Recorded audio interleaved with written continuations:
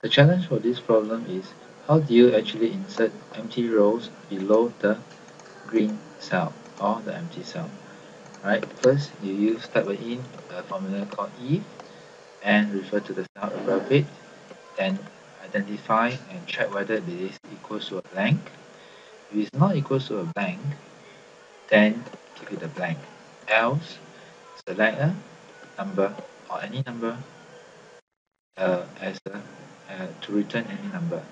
Right? And for my case, I choose 1. Hit the enter key.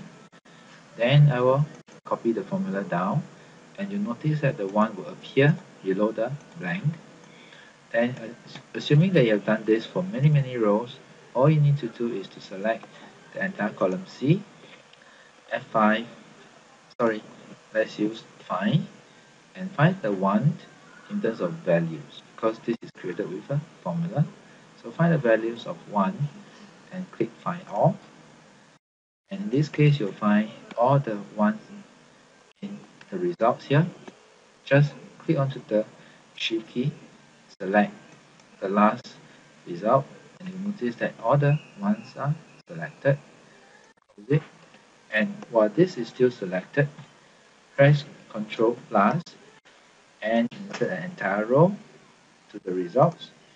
And now you have a row that is inserted before the green or the blank cell. That's all I have for you today.